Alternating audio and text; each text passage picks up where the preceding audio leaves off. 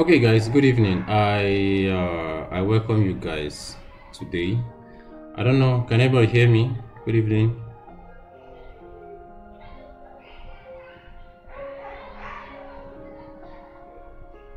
Can you guys hear me? Can somebody say something? Yes, sir. Yes, sir. Good evening, sir. Good evening, sir. I can hear you from my end, sir. Okay. Okay. Okay. So I'm going to start. These are 8:05. Okay. So this class was meant to be just yesterday, just like as I proposed. So it was just to be meant to be just yesterday, but some persons was chatting me privately that they missed the class due to one or two things. So I decided to reschedule this class for today. But I'm not going to be saying much more as we did yesterday. So I'm going to be doing something like a summary in today's class. Okay, so but I'll try my best to explain at least everything we did yesterday. Okay, so I just want to say one or two things before I start the class. People should not be taking some knowledge for granted, especially when it's coming free. Okay, there are many skills I have which I learned some of them for fun. I learned some of them for the money. Okay, so now if you watch the situation of the country, you know that you need money, even though you need to learn some skills for fun. Okay, so I learned I learned fire alarm system not because I want to be a firefighter or whatever. You understand? I enjoy learning new knowledges. Okay, and apart from that, I'm having fun when doing my fire alarm system installation. I also make money from it. Everybody needs money. Okay, so no matter how much CCTV is paying you, no matter how much insulin speaker is paying you, intercom is paying you, networking is paying you, if you still have other skills that can add more money to your pocket, I think it's a good something, right? Yeah, it's something that is nice. So anytime you see opportunity to learn a skill, just learn it. And to be sincere, I've gotten this experience that especially in Nigeria, I don't know about other countries, we don't have much people that does this fire alarm system installation. I've been on site and I've seen what people are doing. That is the installation they are doing. And within me, I know that this installation will not work. And to be precise, after they finish mounting their panel and everything, it will still not work. Okay, so imagine after doing installation, having just one cable coming out of your manual core point, it will not work. Logically, it will not even work, because even from the connection, you know that the system is not going to work. Okay, so I see some of this in on site, and I said, okay, why not let me just throw light on this, even though this class is just a kind of visual kind of discussion, not practical. We're going to do practical, but I don't think it's going to be a free version because we need to get devices and do the practical. That is for those people that are interested. Okay, but I'm going to show you guys the connections here just visually. Okay, using my presentation slide. Okay, so let's just start. Let me just explain a little bit what fire alarm system is. Okay, so the fire alarm systems are designed to alert us of any fire emergency so that we can take action to protect ourselves, to protect the staffs, and also to protect the general public. Okay, so and this fire alarm system can be found or maybe can be installed in your offices. You can install this fire alarm system in factories, in public buildings, you know, in hotels, even in your home. In fact, if I'm the president of my country, I'll try and make it a mandatory that at least 70% of people, or if not everybody, should have a fire alarm system in their homes, in their offices, because it's a device that helps you a lot, especially in terms of fire emergencies. Okay, it's a device that helps you a lot. So I believe people should have this in their home, even though some people don't really know the real importance of it. But I believe that people should have fire alarm systems in their home, offices, because of fire outbreak. Okay, all right. So the second thing I'm going to be talking about is what is the main brain about this fire system. So I'm going to be sharing my slide, and I'm going to show you guys some of the devices that make up the fire alarm system. So like I said initially, you don't need to learn fire alarm system to be a firefighter. Okay, just learn it for fun, or learn it to add more bucks to your pocket. Okay, and like I said, like in my country, Nigeria, we have less people that has this knowledge. So most times people are even looking for installers on fire alarm system, and they end up getting those people that doesn't even have knowledge on it. They just mess up the installation, and the system is just there installed in the factory, home, or wherever, but they are not working. And when you call somebody to come and start doing troubleshooting, it costs them twice. Okay, so having knowledge on this, I believe, is going to really help you a lot. Okay, so I'm going to share my slide down. Let me explain. We have different type of fire alarm system. We have the conventional, we have the addressable, we have the intelligent, and we have the wireless. But I'm going to focus more on just three, which is the most popular ones and the ones I've really installed. Okay, so I'm going to be talking on the conventional, I'm going to be talking on the addressable, and I'm going to be talking on the wireless. Okay, so just brief explanation on them and show you guys how the connection can be done. Okay, so I'm going to be sharing my screen now, and one person should just say hello if you are seeing my screen.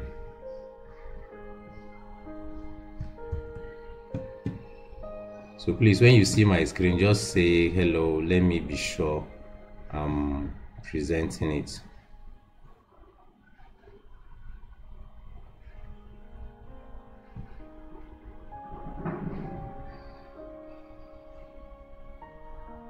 You guys see my screen? Yes, sir. Hello, we can see it, sir. Okay. So I'm going to be using this particular slide to explain conventional fire alarm system. Okay, so the brain of this whole system is a central hub, which is the panel. Okay, so we call this the control panel. So it's the central hub for all these devices.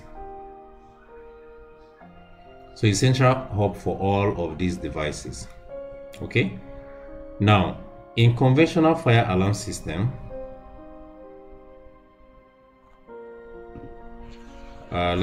conventional fire alarm system, CFS. So in conventional fire alarm system, your devices are being looped together in different zones. So you loop multiple devices to a particular zone. So like in this panel, we can have like zone 1, we can have zone 2, zone 3, and so on and so forth, depending on the number of zone panel you have. Okay, now inside the same panel you have another block which is for the sounder. So you can have sounder 1 and sounder 2. Okay, then you can have your port. There's another block here which is for the power. Okay, excuse me. So which is for the power, and other blocks inside that are used for different functions. All right, now in conventional, like I said earlier, your devices are being connected together in zones. So each of these zones can take up to 13, 14, 15, 16 to 17 devices. depending on the type of panel you buy. There are panels that can take less than that. There are panels that can take more than that. So I've used some technology that when I seed 13 devices, it starts showing fault. Okay, but some of them you can have up to 17 devices on one zone and it will still work fine. That is for conventional fire alarm system. Okay, so I'm going to be chaining these devices in 2 zones. All right, so this is called a manual call point, or you can call it a break glass. Okay, sir, we can't see the screen again, sir. Okay, you can't see the screen? Yes, sir. I can see it from my end here. Okay, please, who again cannot see the screen? Sorry.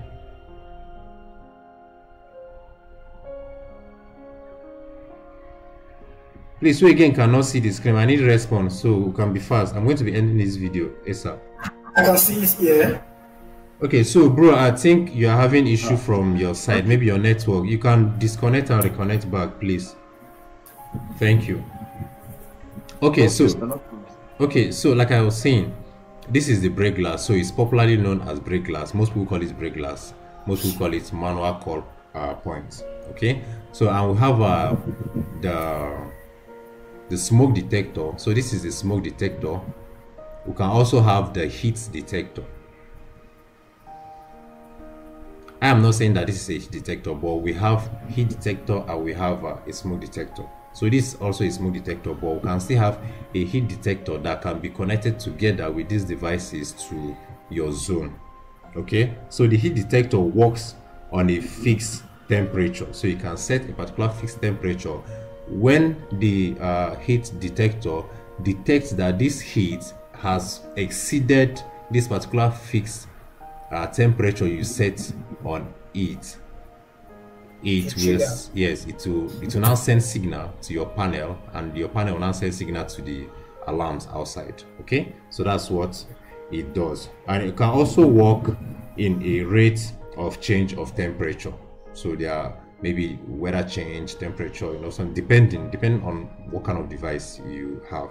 Okay, so this is a smoke detector, this is a smoke detector. Now, in connecting your smoke detector, whatever type of technology you buy, you should try and know how the connection is being done. All these smoke detectors are not being connected the same way. So as we will have live devices, which I'll try my best to make sure that I'll have a live practical with some of these devices. You'll see that their connection from their base, because the connection is being done from their base, so most of them, their connection pins are different. So if you try to do them the same way, it will not work. So you need to understand the particular technology you have and understand how the connection is being done. Okay, so and also most times you can get a particular technology of smoke detector, but your panel is not compatible with it.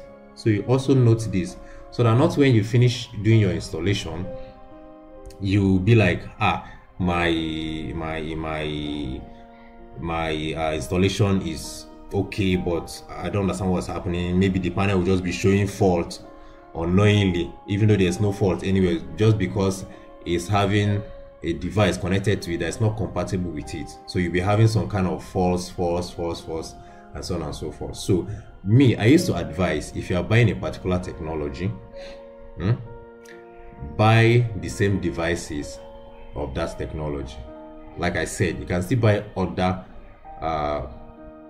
different technology of devices and still connect it to your panel and it will still work fine, but you have to be sure that those devices will work with that's your panel. I've done some installation that I used almost 5 different type of smoke detectors on a particular panel and it worked fine. Okay, so just understand the technology you're buying and the compatibility of the devices you'll be connecting to the panel. All right, so this is a strobe, this is another strobe. So you can have strobe in this form, you can also have it in this form. So it is spelled strobe. Sorry, my writing is very good. So strobe, BE, right? So it is called a strobe. Now this strobe is usually mounted at the exit point. So because of this light, when you have any fault and they send signal to this panel, it sends signal to the strobe, and this strobe start blinking this light. Okay, so the light indicates or tells people in the building, okay, this is the exit point. Okay, so the strobe is normally mounted at the exit point, so that people, when they are seeing that light flashing, they should know that, okay, this is the exit point. Everybody will be heading towards that way. Okay, so this works the same as this. Then the bell can be mounted at the walkway, like your passage, like steps and stuff like that. So just where you can have a central harmonized noise when the panel sends signal to it. Okay, then the manual call point, the best place for it to be mounted should always be the door part or exit part. That's maybe when you're entering a building, you should mount it at the door, you understand, just where people can easily see the break glass, because the break glass is manually being broken by a person, not the fire. So you only use this break glass when someone have seen that, okay, we have fire burning, but the smoke detectors has not detected the fire. Okay, actually they detect the smoke that comes to it. Okay, but the person that sees this fire coming up can easily rush and break this glass, and this break glass will send signal to the panel, and the panel will send its own signal to the bell, and it will start ringing. People cannot evacuate the building. Okay, so before this guy gets choked and send signal, if anybody sees the fire, he can use the manual call point to set up the alarm. So that is the function of the manual call point and the function of every other ones here. Okay, so let me just quickly show you the cabling of conventional. So let me just remove some of this.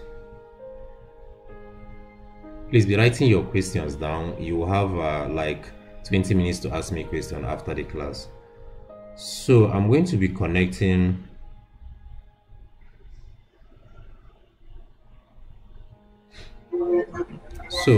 your connection will look this way.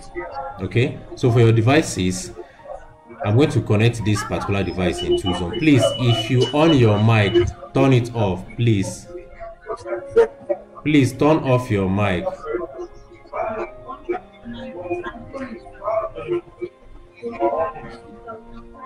Please turn off your mic.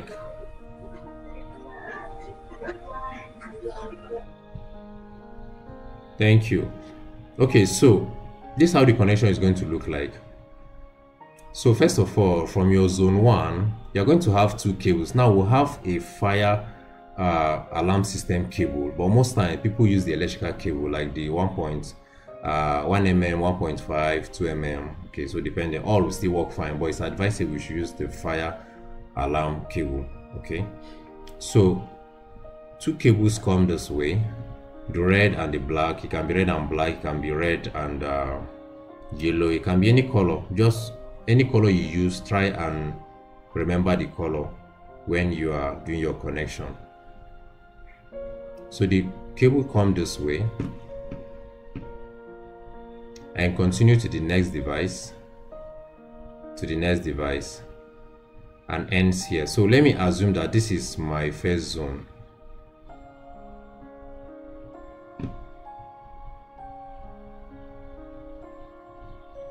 So let me assume I have up to 13 devices. This is 13 devices, and I've finished this particular zone. So you end your zone on the last device. You end one particular zone on the last device. Then you connect something called an end of line resistor here.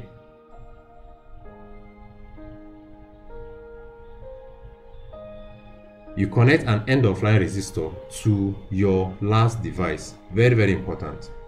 Okay, now connecting of the next zone. So this is the second zone. So it's going to come this way, this way, this way.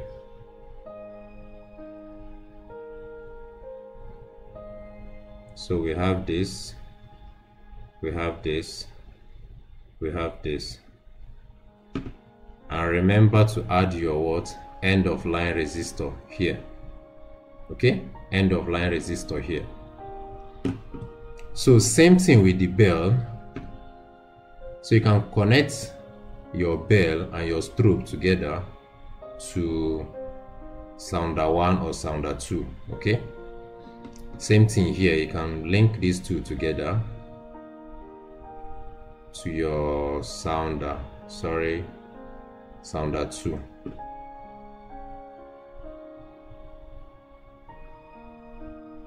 So remember, 2 cables.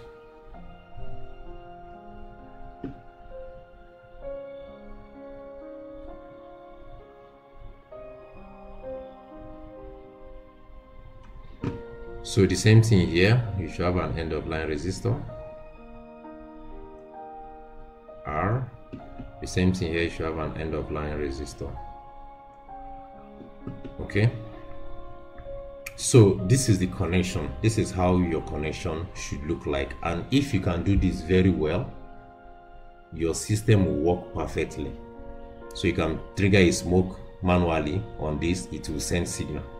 Okay, so if you watch some of the devices, you're having 2 lights. So when this light is blinking, that means it's normal. When it's showing red light, you're having fault. So some have light, some of them does not have light. Okay, but like all these ones have light. So when you finish your connection, you'll be seeing a kind of either blue light or green light flashing slowly. That means your device is okay. All right, now there's a language we use when doing these connections. We say we have an incoming. So this is an incoming cable to the manual core point, and this is the outgoing cable from the manual core point to the incoming of the first smoke detector. Then from the outgoing of this first smoke detector to the incoming of the second smoke detector. Then from the outgoing to the next, to the incoming, to the outgoing, to the incoming. So that is how, if you can remember this this word I use, you can it will be quite much easier for you. So incoming, outgoing, incoming, outgoing, incoming, outgoing. So that means at each point of these devices, you are having how many cables? We're having like 4 cables coming down, right? So we're having like 4 cables coming. So this is incoming and this one is outgoing. So that is how a conventional fire alarm system connection is being done.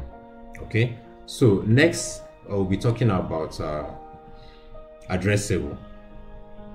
So I'm going to be using this particular slide to explain addressable. So in addressable, each of the devices are given a certain address by the means of a deep switch. By the means of a deep switch, DIP switch. So each of these devices, unlike the conventional, if you watch, we would not give any of them name, but in addressable, each of these devices are configured in such a way that you give them a specific name. So you can name this guy, you can name this guy, this is very small, let me use, sorry. So we can name this guy maybe device 1, device 2, device 3, device 4, device 5, device 6, device, So whenever you have a fault, that particular device is going to send his identity to your panel. So if this is an addressable panel, you are going to have something like this. We're going to have a screen here. It's going to have a screen that will be displaying all the whole functions. So if I have this device 1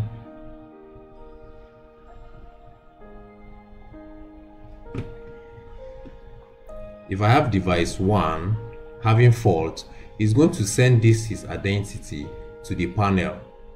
Now, what is the advantage? The advantage is, instead of, okay, let me just go back here. The advantage is this: when you're having a fault in a particular room on conventional, it will tell you that you're having fault in a particular zone. And mind you, in a particular zone, you can have up to 10, 13, 17 devices. So that means you need to start checking, okay, which of these devices has the fault. But in addressable, it's going to tell you room 1, device 1. So maybe this particular smoke detector is in a particular room. So it's going to tell you the device is, this is the identity, which is room 1. So you're going to be seeing 1 here. So instead of you trying to scatter your energy, you will just go directly to that particular room and check what is happening there, okay, and start your troubleshooting. Okay, so that is one of the big advantage of addressable system. So these deep switches are like a miniature switches that are mounted on top of a PCBs and used to make settings on these electronic devices. Okay, so the deep switch is something like this. If you open this panel, you'll see it. You'll be seeing something like, you've seen a switch this way, numbered, some of them 1, 2, 3, depending on the configuration of the switch. So that's how you look like. So use it to do some of these configurations. Okay, so, and some of them too, you use the button on the addressable fire alarm system to do your configuration and assign those addresses to your devices. Also, there are some panels that automatically assign addresses to the devices. So once you plug into them, it will be clicking device 1 detected, device 2, device 3, device 4. So when you're doing your installation of fire alarm system, you should know your route. You should know where you start and where you end. It's very, very important. If it is possible, get a sheet of paper and sketch your design before you start doing your installation, because after you finish your installation, you need to hand over the system to maybe their IT personnel or any fire person that will be controlling it in that building. You will not be the one doing that, so you need to instruct people on how to do that. So when doing the instruction, you should also give them the design you have made for the installation, which is very, very important. Okay, now in addressable fire alarm system, unlike the conventional, addressable are connected in loop. Addressable are connected in loop.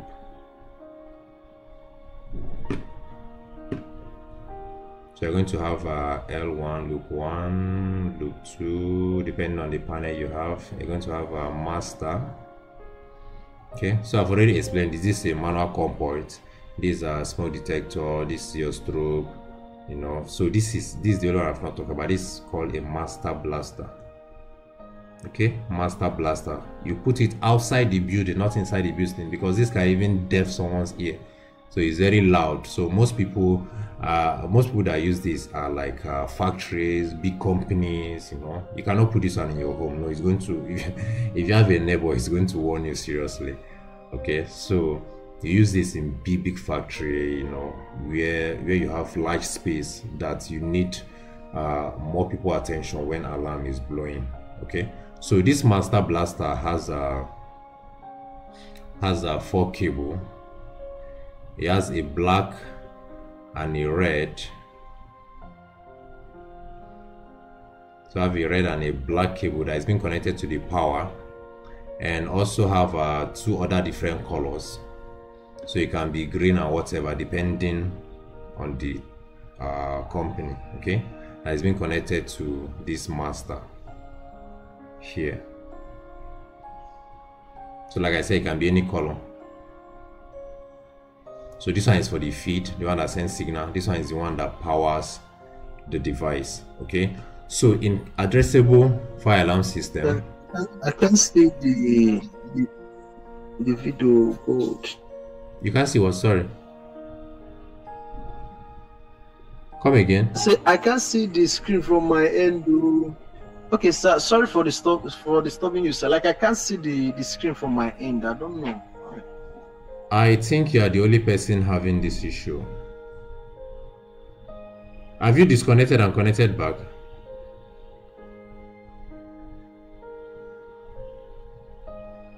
Okay, please. No, I haven't, because I've been trying to kind of grab both my screens. No problem. I'm recording the video. I'm going to send it to you guys when I'm done. So just pay attention to. Okay, sir. All right. So where am I? Distraction. So I'm going to loop. We're talking about loop, right? So in addressable fire alarm system, it is loop, not zones. Okay, it is loop, not zones. So you loop your devices. You loop all your devices together. This to this, this to this, this to this, this to this, this to this.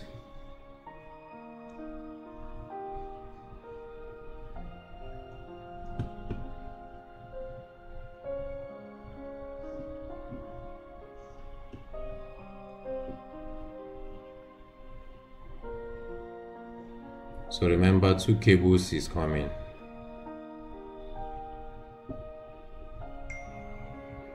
So in addressable fire alarm system, you can have up to 90, 100, even 120 something device in one loop. Okay, so remember when I was explaining conventional, I said your last device will be what? Will be terminated with an end of line resistor. But in addressable is different. Your addressable continues back to the panels.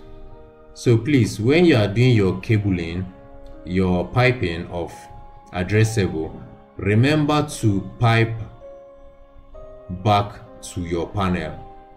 So when you start from the panel and you are putting your points where you mount your devices before the casting of the decking, you should still come back to, you should have a pipe that still come back from the last device to your panel. If not, you're going to have a big issue.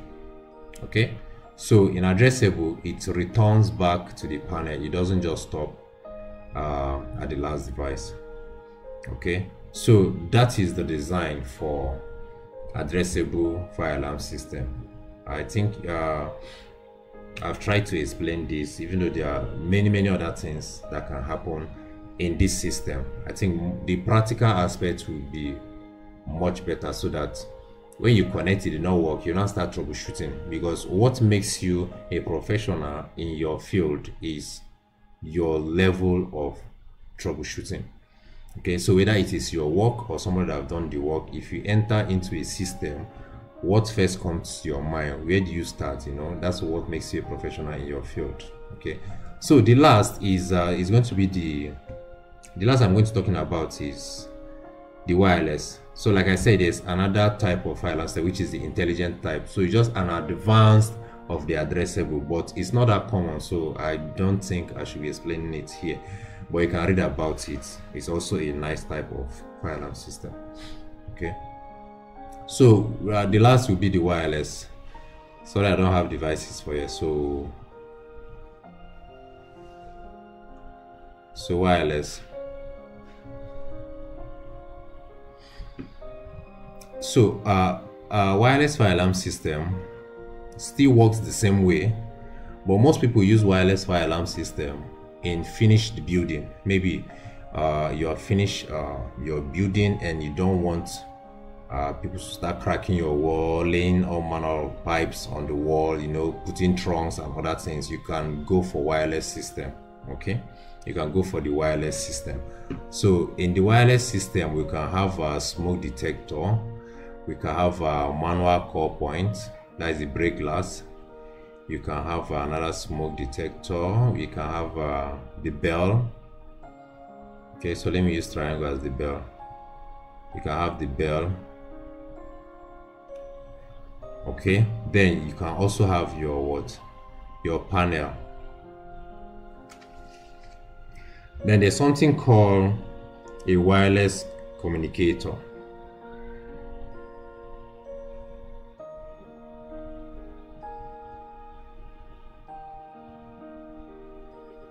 There's something called a wireless communicator. So all these guys communicate wirelessly.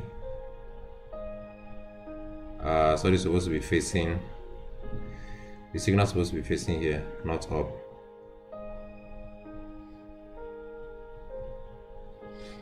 So we use this guy to configure each of these. Okay, so you use them to configure this, then send the feed to your panel. So if any of them is having faults, it's going to come this way to this guy, which is your panel.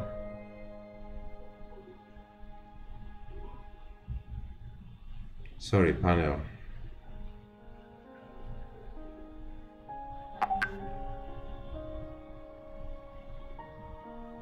Okay, so to your panel.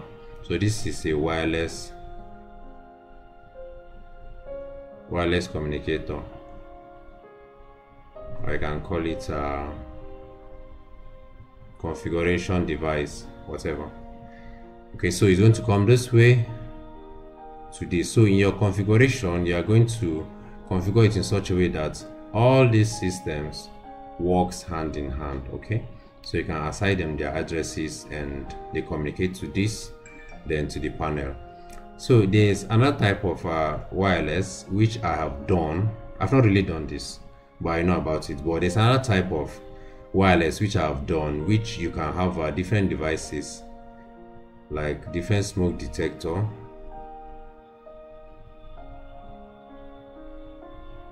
So you configure all these guys. You configure all of them to be able to communicate to each other. So whenever you have a fault in a particular one, all of them triggers together.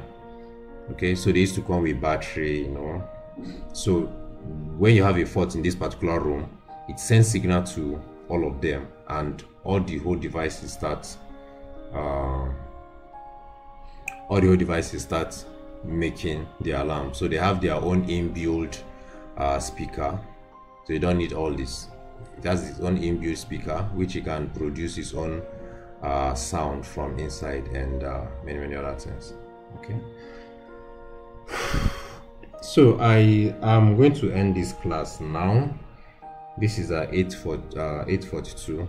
So I think I've tried to say some things, even though it's not really all, but at least somebody have learned one or two things from today's class. So I'm going to open a room for questions. I'm going to be attending to just 4 people, 2 minutes to answer your question, then we close the session. Thank you. So if you raise your hand, I'm going to call you. Just click on the raise hand and I'm going to call you. So Mr. Chidera, you have a question?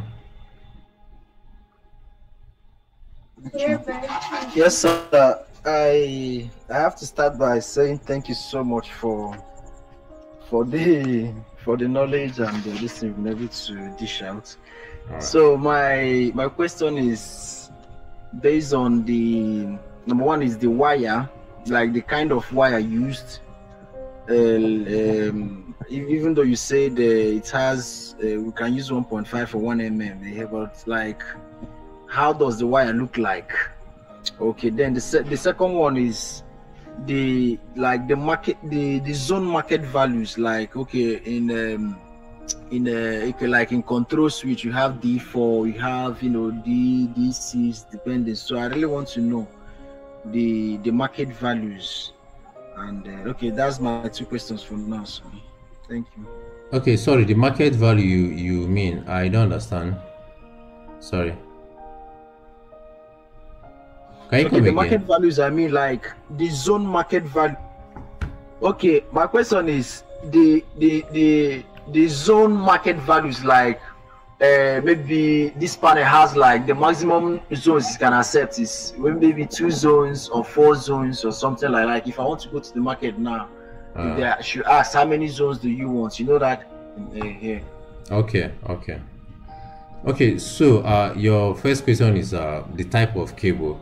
I don't have that on my slide, so maybe after this class you can just go online and just type fire alarm system cable. It will show you. You used to have a red coated back, okay, and also, you also used to have an earth cable inside which you can use and which is very fine. So just type fire system or fire alarm system cable, you will see it there.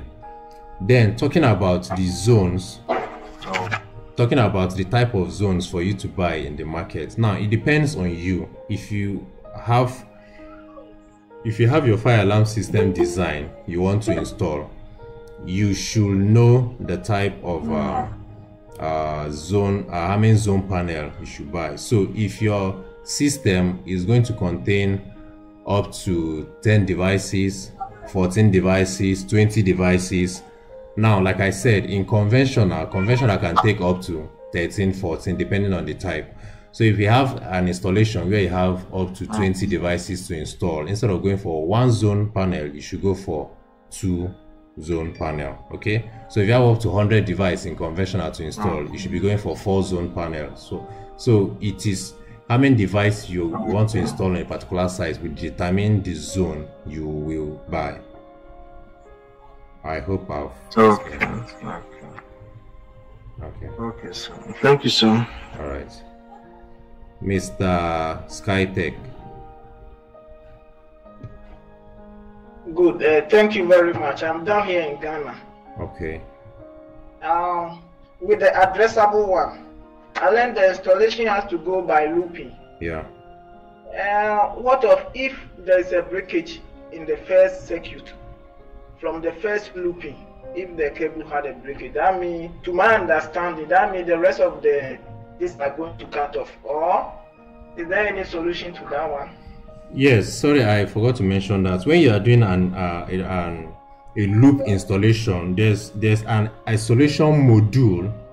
There's an isolation module you install in between a certain number of devices. Okay, so if you have up to maybe 100 devices in one loop, you can be breaking it into 20. You install the particular module. When you get another 20, you install the particular module. So if you're having fault, it's not going to obstruct your whole system. It's going to break it down. That is, the fault is going to stop where that module is being terminated. Okay, so you don't just run all the 100 devices. You break them with a particular isolation modules just for protection or something like that. Yeah.